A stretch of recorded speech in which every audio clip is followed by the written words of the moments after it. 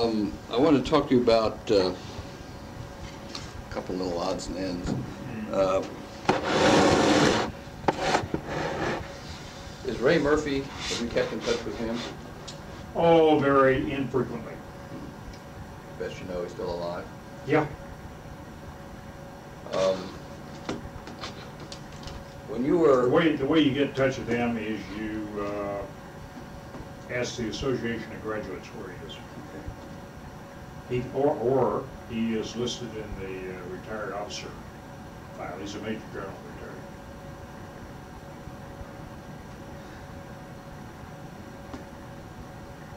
retired.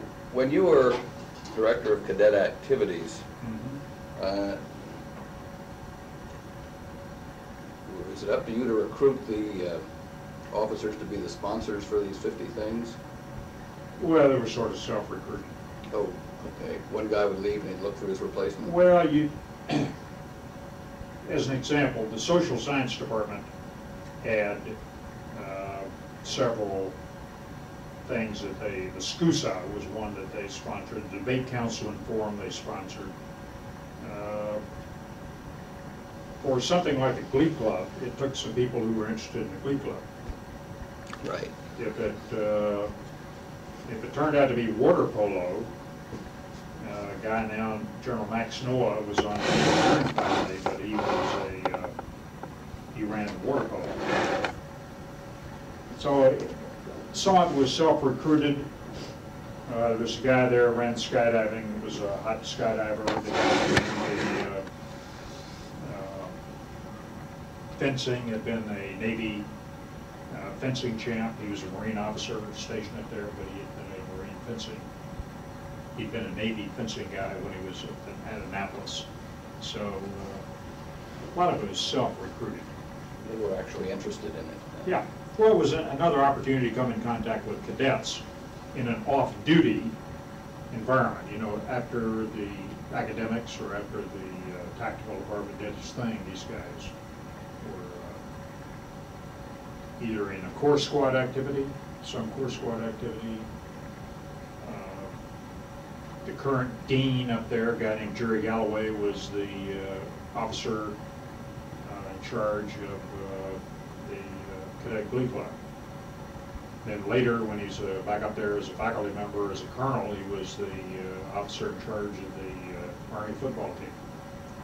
So it was part of the climate of the institution to ask officers to participate in extracurricular activities with the cadets. So that wasn't your job then to find them? Well, if I had one that wasn't covered, then I had to get it covered. Yeah, that figured. But there was sort of a hand-me-down game that went on. I was, first year I was there, I was the #2 guy in the Glee Club. Because I'd been a singer myself before, and barbershop quartet singer and that kind of stuff. Sang all during high school and in college and all that. So I was interested in it, so I participated. When you were at Fort Bliss, did you know Wemo Webanol? Yeah. Kept up with them for a long time. Last I heard of him, he was in the Officer Personnel Directorate. Yeah, as a full colonel. There was there was a theme that you mentioned from time to time, and that is that you were having fun while you were in the Army. I had fun while I was in it, but I sort of thought I was the Lone Ranger. Most of the time, the people that I was working with were full of gloom and fear and anxiety and concern about not measuring up. It sounds like there wasn't much of that in the 11th Airborne. No. And I doubt if there was much of that at Fort Bliss. Did you ever encounter a down attitude, or were your colleagues having fun? Oh, I suspect that there were some people that didn't have fun, I mean, in various and sundry places.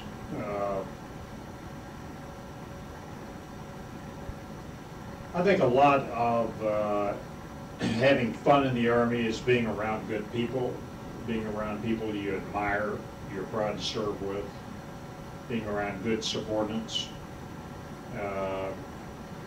being able to become interconnected with the families of various and sundry people. Now, I mentioned one battery commander that worked for me who ultimately I had to relieve when I was in the 82nd Airborne Division Artillery. And I'm sure he didn't have fun. No. But that was an institutional well, no, error, really. I think what it was he was ill-suited for that particular job, and when somebody gave it to him, he didn't decline it. He took it and hoped for the best. And you don't do that. You have to work at it. Right. So I guess my general view is there are people that go through the Army with anxiety. And fortunately, I haven't served with a lot of them. I mean, most of my people I've served with have been genuinely upbeat. I think anybody gets down on a given day, you can be down. But right. In the main, I think that the Army and service life in general is one of those things that you have to be upbeat about it. You have to like it. It doesn't pay you a lot. So you have to get the psychic rewards of thinking that it's a good professional service that you're rendering and you enjoy it. The next question is related to that one. It's sort of choice points. One choice point that we went past was when the guy from RCA offered you a job, and you really didn't seriously consider it, I gather. Yeah, I mean that's one of those things that was an aggrandizement of the moment. It was very nice of him to say that. He said it a couple of times in a period of about 3 days, and so I think he probably meant it. I had no intention of leaving the service. I was full of what I was doing, and had no intention of departing. So I gave it not one whit of thought. Didn't look at it. Thank you, ma'am. Didn't give it one whit of thought. Didn't ask how much. Didn't say what I would be doing. Nothing. None of that. Well, you must have made a decision fairly early on. I mean, you had another choice point, the 3-year spot, where you could have said goodbye, and you were in Europe then, and you must have made a decision by then. Do you remember thinking about it much, or did you get? When I got in the airborne, well, first of all, I'd made a choice to go from a reserve officer to a regular officer, because I had that authority when I had graduated. It was a residual authority, having graduated as a DMG. Right. And when I made that decision, then I was good for 3 years. So that put me at a 3-year mark. Well, at the 3-year mark, I had just gotten to Europe. I mean, so Europe was high adventure for a young guy, 26 years old, 25 years old, 3 years out of college.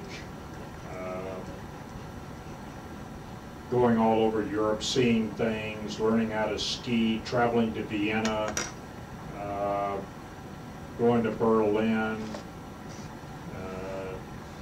in the field training. I mean, all the kind of stuff that you just want to do when you're a lieutenant in the Army. I mean, if there was any money shortage, there certainly wasn't in our unit. I mean, we went to the field all the time, never worried about where the money was coming from. Those things were beyond my pale. I was a lieutenant, and it was great fun.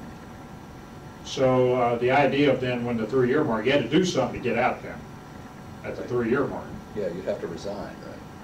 Well, you had to put a paper in. So yeah. Nobody came around and said, would you put your paper in here, because you've reached 3-year mark. So you could say by default, I stayed in until I finished a 3.5-year tour with in an overseas unit. Then the next thing was on the list was go to the advanced course, and So you sort of say, well, geez, I guess I ought to go to the advanced course, and then go to the advanced course, and next thing you know, you're going down, you're teaching rockets and missiles, something you don't know anything about, so that's sort of adventuresome. And all the while you are motoring along with your contemporaries. I think one of the things that people get antsy about is, am I getting promoted ahead of time? Am I getting promoted about the right time? Am I lagging in promotion? Well, in the 50s and early 60s, everybody's getting promoted with everybody else. I mean, so your group got promoted, and that was sort of it. So maintain relationships with the people that I'd served with in Germany, and a lot of us was now serving back in the United States. Several of us had come back to Fort Bliss, Texas to serve, so things are going well. I mean, didn't have to make a decision, because wasn't looking for an opportunity to get out. Wasn't in decision time about it. Now, if I'd have stayed down there and kept working for the drunk at El Paso, then that would have been different. I mean, that may have forced me to make a decision, but I didn't have to, because the left went to Vietnam. And there was another time, wasn't it a firm in West Virginia offered you a senior job? No, I was back in my hometown in North Carolina. That comes after I've been to combat in Vietnam. I'm now a lieutenant colonel. I've been a battalion commander. Guy asked me to be a vice president, senior vice president of a furniture company. Furniture. Yeah, and down in North Carolina. And that I gave consideration to. So, well, why? You know, and here it was, 1968, late fall of '68. And I don't think it was a matter of a disillusionment with Vietnam. I think it was more a case of, okay, I've done what a soldier is trained to do. A soldier is trained to go to combat.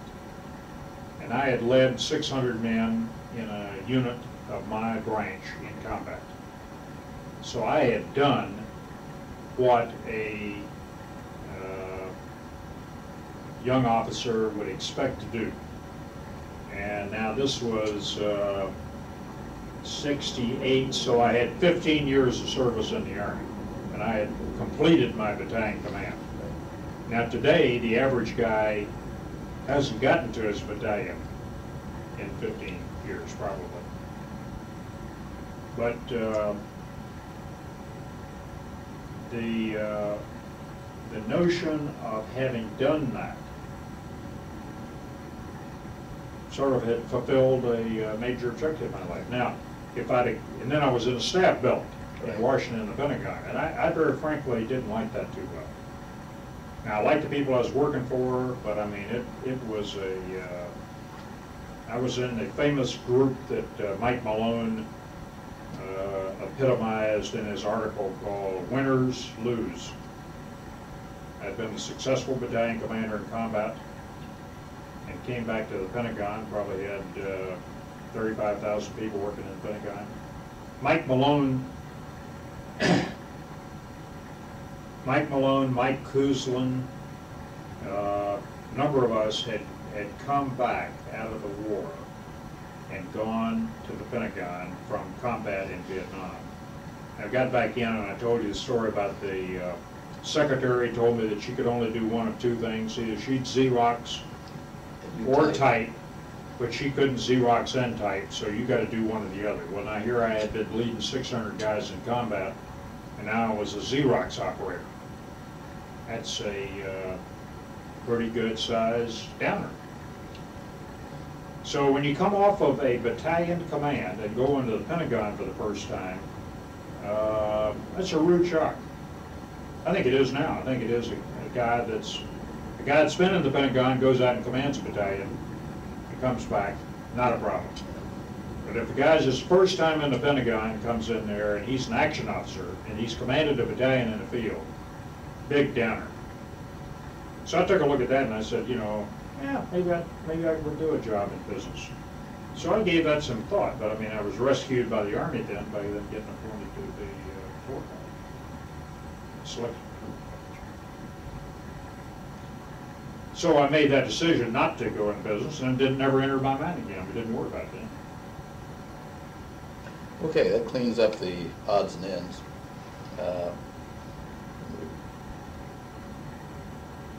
Pick up with PA&E. Yeah, let me go back to, I'm not sure what we said about TRADOC in the couple of years there. Those 2 years, working for Depew, Gorman, Bertishaw in combat development, Gorman in training and Bertishaw in combat developments.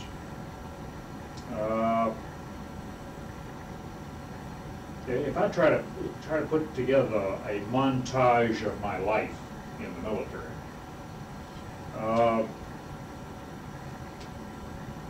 as a lieutenant colonel, I was given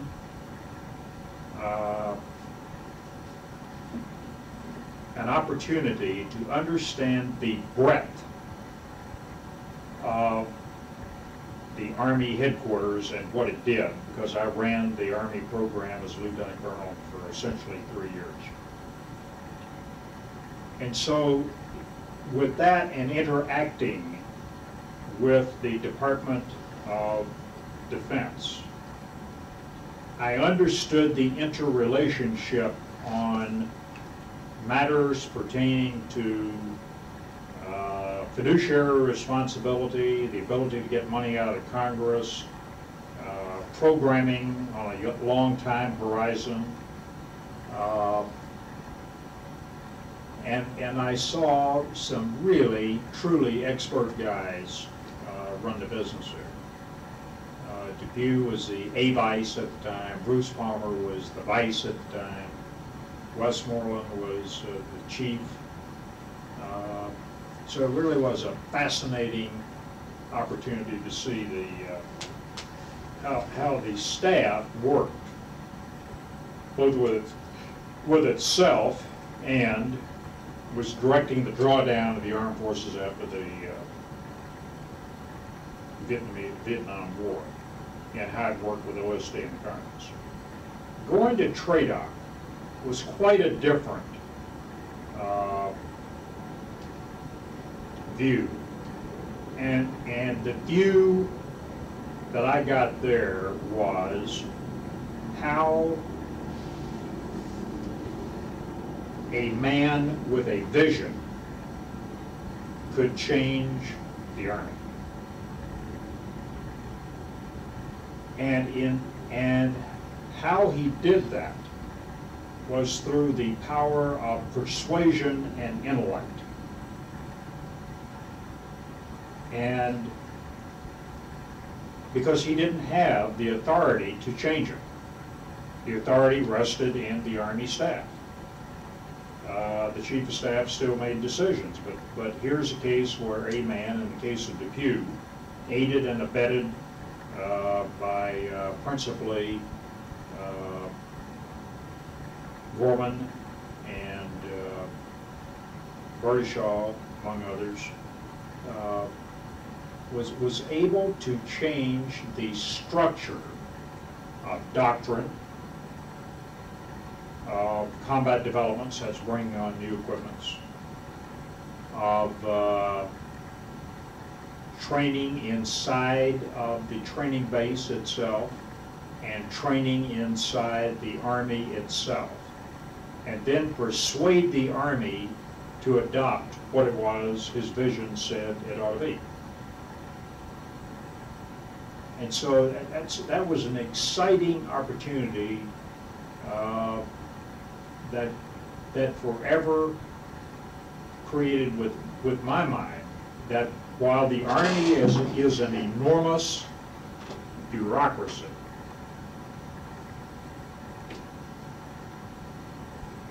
that single individuals can move it.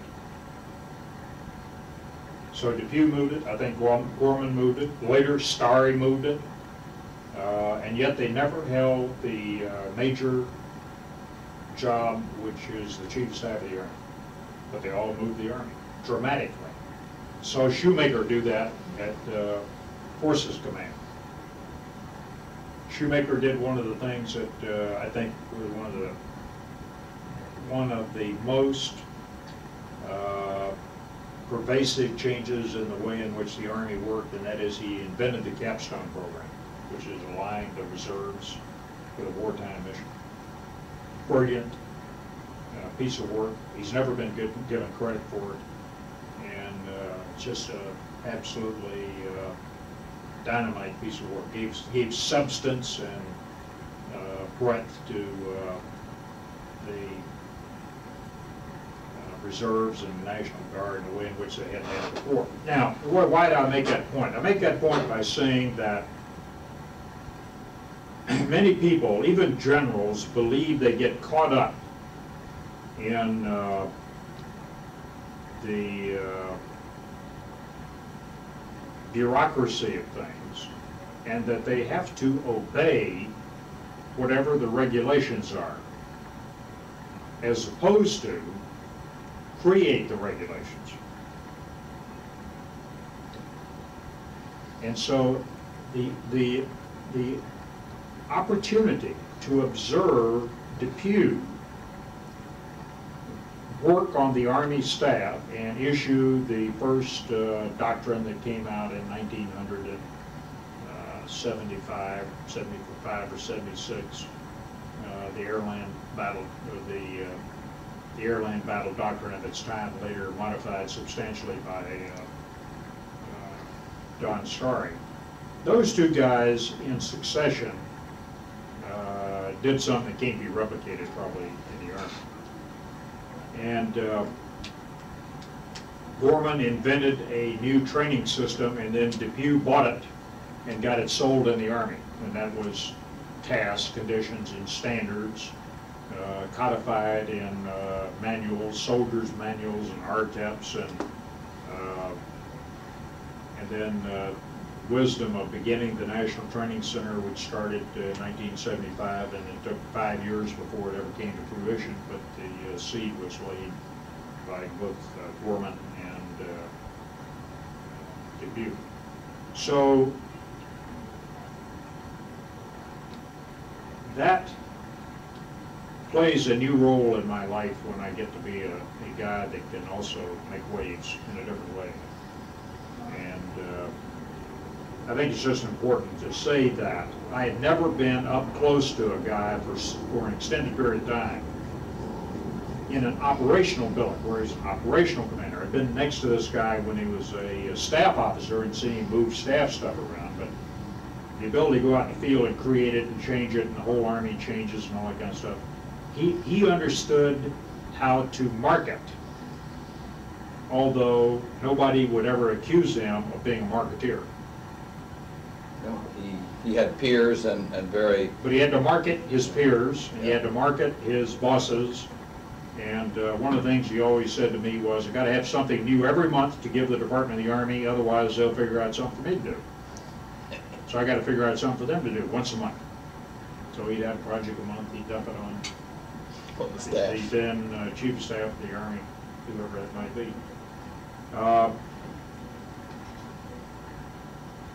PA&E, I come into PA&E and it's like going home. I mean, I know about it. I've been there for 3 years, so I know what it's supposed to do, and I take it over from John McGiffert, who then became my boss. He became the director of the Army staff, and General Bernie Rogers was the chief for the first year and a half. I was the PA&E, and then General Scheimeyer took it over, and he was there about 6 months before he ordered me out to the recruiting service. And essentially, what you were doing is we were operating with a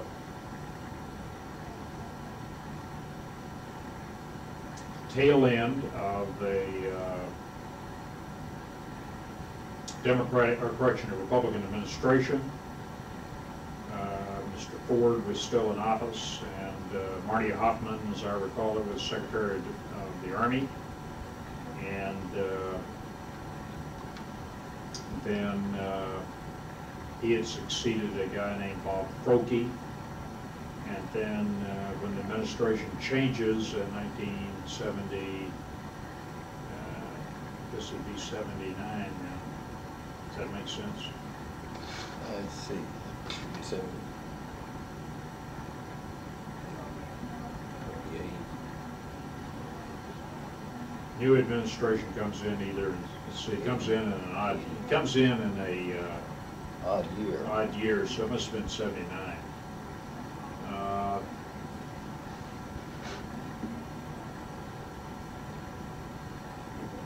No, it comes in 77.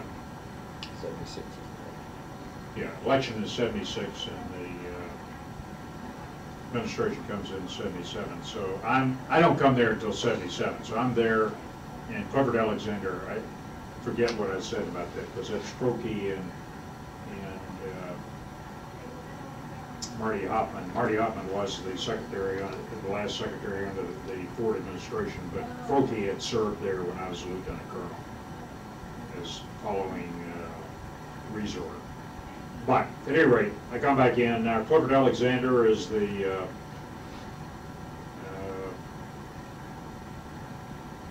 Secretary of the Army, and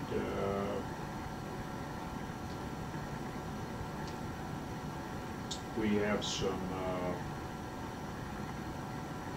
whole new team there to sort of absorb, and they get on board, and so by the summer of 77, when I get there, this team is assembled. In other words, they get inaugurated in, let's see, is that right, 76? Yeah, 96. Carter's crowd coming in. So they get inaugurated in 77, January 77. So I come in June of 77, and by that time the team is just about assembled, and they're about ready to get themselves organized as the new squad on the block. And several things begin to happen about that. For example,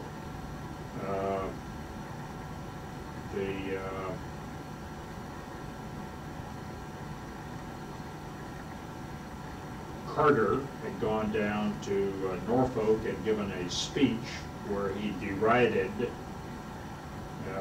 the training establishment of the several services as a waste of time. Now you understand, this is a guy that had been a nuclear submariner and under Rickover, and of course Rickover had his own training program, which is very exhaustive and extensive.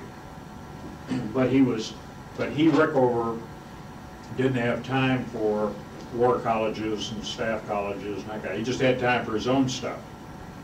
So he poo-pooed everything else, and President Carter did the same, or nominee Carter did the same in a speech in Norfolk. So one of the first things we had to fight off was this humongous cut of the training establishment. And they wanted to take it down by about 50%.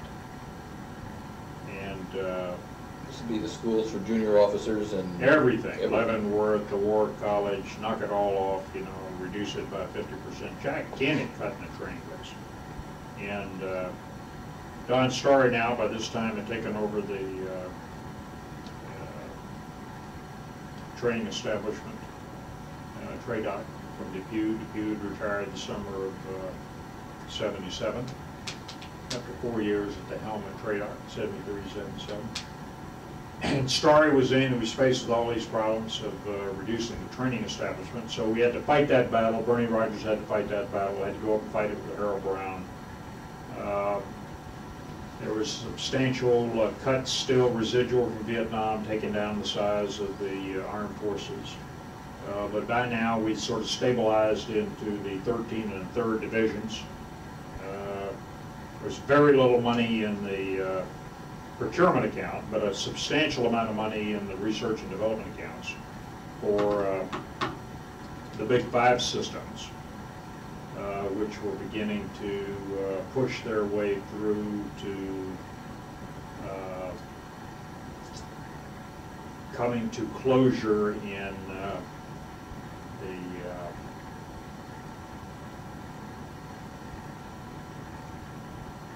towards getting in a position where they would be able to come to production. And so there were eternal, continuing battles with the OSD staff on why do you need a Black Hawk, and why do you need an Apache helicopter, and why do you need a Bradley, and why do you need an M1 tank, and why do you need a Patriot missile system? And there were fits and starts.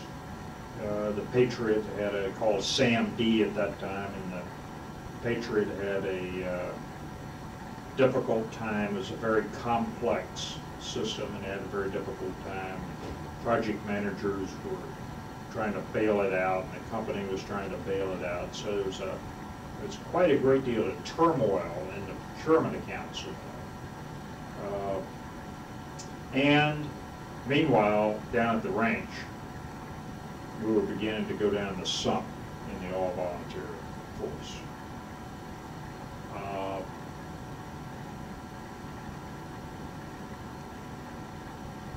Bob Yerkes takes over as the Desper of the Army. Takes over from DeWitt Smith, who goes back to Carlisle to become the, as you recall, Smith had 2 tours as the head of the Army War College. He had one as a Major General and got promoted to 3 stars and then went back as a 2-star and commanded Carlisle once again, finally retiring as 3-star. But Bob Yerkes was now the Desper, and a guy named Bill Mundy was the chief recruiter. And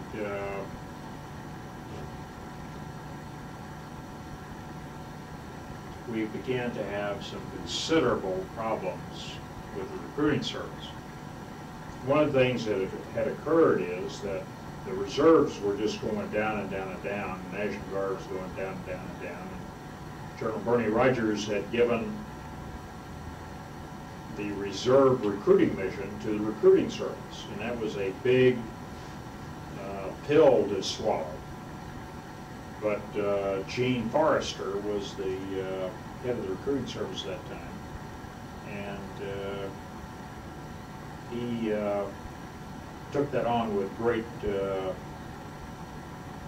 energy and began to put in place the mechanism to go and recruit the reserves. But at that time, it was difficult to recruit reserves or National Guard. One of the things that we did up in the Army staff was a colonel working for me named Paul Donovan took a couple of people, and we created in the PA&E several major programs to try to turn around the reserves in terms of quality on the one hand, resources for the reserves, putting some active duty people in as well to try to staunch the flood of reservists leaving, guardsmen leaving.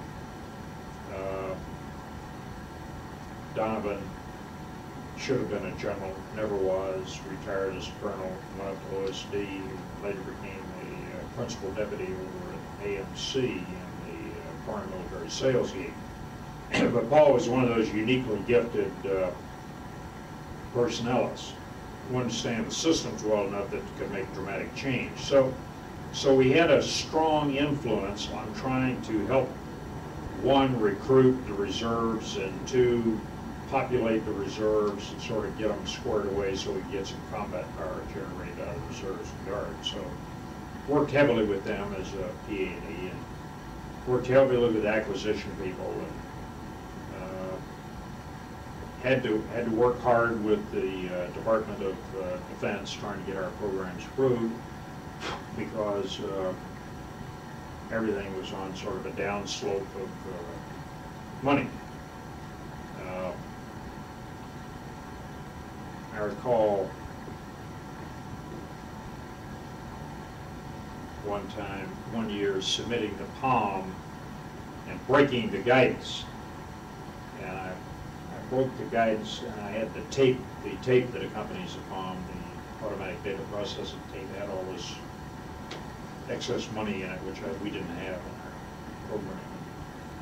I got chastised by a guy named Russ Murray for breaking guidance about that, and a big time broke. In fact, I got a letter of censure from the then Deputy Secretary of Defense.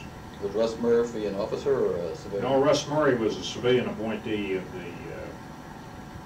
Department of Defense. He was the PA&E of the Department of Defense.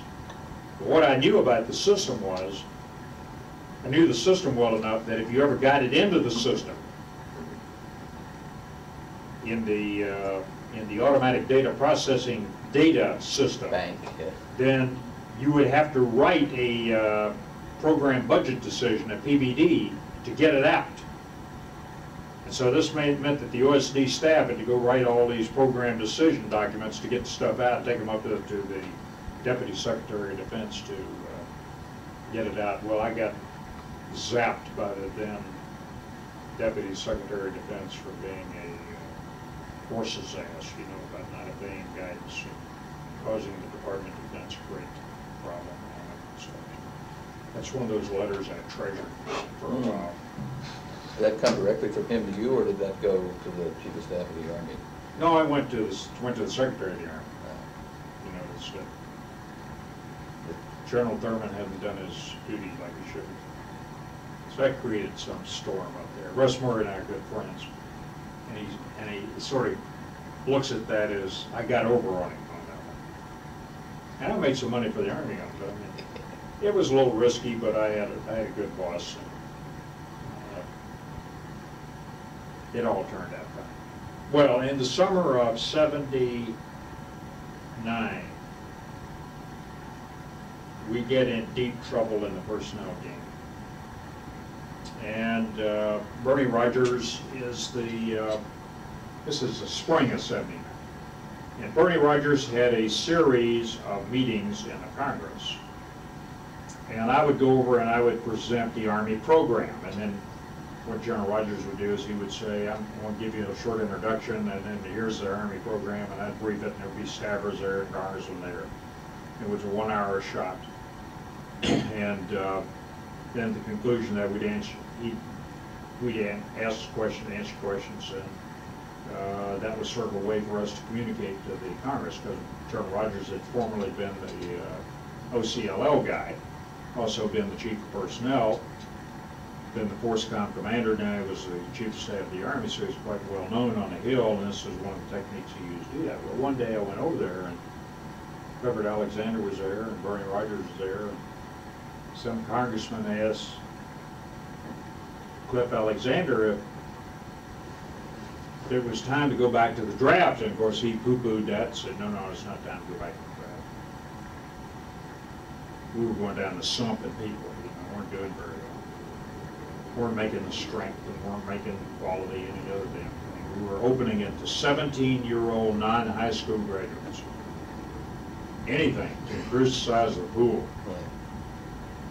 And people were coming in and couldn't read in the 6th grade, you know, and the manuals were at the 11th grade, so they couldn't handle it, you know, on and on and on and on. And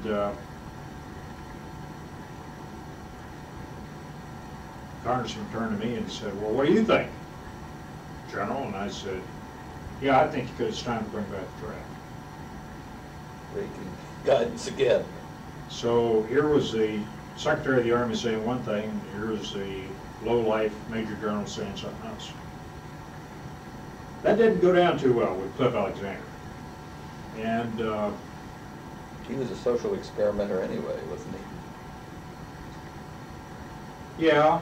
But that was clearly against policy. Right. He didn't like that for some guy named Thurman to be against his policy like that. And he never chastised me directly about that, but I got plenty of feedback from the Undersecretary of the Army, who's a friend of mine, a guy named Walter LaBerge, And Walt LaBerge, said, you made a big mistake, should have said all that. So then Bernie gets tabbed to be the SACEUR, and that's when General Vesey gets nominated to President Carter to be the Chief of Staff of the Army, or be the Chief of Staff of the Army, and he is not selected by President Carter. And then General Schreiber is moved from Lieutenant General to Chief of Staff. What was he? He was the Des Ops. And what was Vesey doing at that time? What was what? What was General Vesey doing? Vesey was the commander in Korea. Okay. And one of his subordinates had been relieved, Singlov had been relieved, saying that cutting strength in Korea was a bad idea.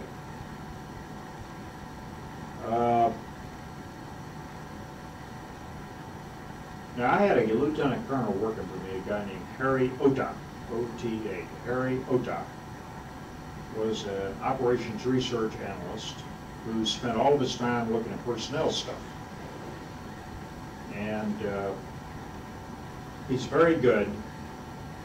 And so I had begun to follow this personnel game and see what we could do to help out the command and recruiting command about it. But our trend line was to go to expanding the pool of unsatisfactory people in order to get more people in. Bottom fishing.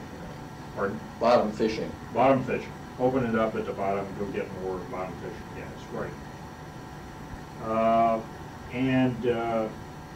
That stuff occupied, well, Vesey, by the way, then does one of the heroic acts of anybody, which after being passed over to be the Chief of Staff, he agrees to be Scheimeyer's vice chief. That is a awesome dedication to public service. My impression is that Vesey is a remarkable man. He is a remarkable man, and that was a remarkable act on his part. I mean, the idea of getting passed over, being interviewed and not selected, and then agreeing to work for a lieutenant general who had previously been Vesey's deputy. Vesey had been the Des Ops when he went to Korea, and Schreiber had been his deputy. Then Meyer gets promoted to lieutenant general, becomes the Des Ops, then he gets promoted to be chief of staff, asks Vesey to come back and be his deputy, and Vesey agrees. That is unselfishness at the highest order. So then that's when, in November of 1979 is when Meyer asked me to go over and plan the recruiting service. Now, Meyer and I were, I think I served Meyer's interests well as a PA&E. Among other things, he had a very strong relationship with both Harold Brown, the Secretary of Defense, and with Sam Nunn, who was not the chairman of the committee at that time, but he was an influential member, a Democratic member of the Senate Armed Services Committee. And I recall Meyer telling me to put a presentation together one day, which would be delivered to Senator Nunn. And it would be a view of the Army program, about how the Army was being shortchanged in the DoD budget and budget and program. And so we did that. And the next thing I know is that, and it had to be unclassified. So what we did is I put a team of guys in the PA&E to work.